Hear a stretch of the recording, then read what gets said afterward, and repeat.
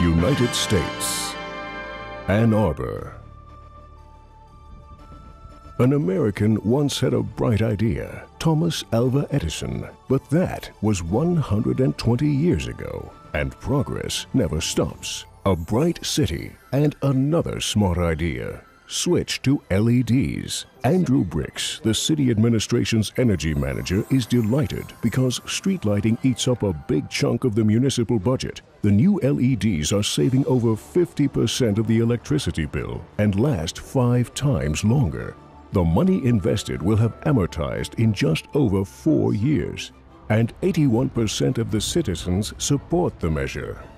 There's a block of 25 test lights that I can go walk past that was put in over 4 years ago now, and they're still shining bright. Since LEDs do not emit any ultraviolet light, they no longer double as airports for insects. And more private homes are discovering the benefits of the new light. The city administrators save twice, $100,000 per year and 2,200 tons of carbon.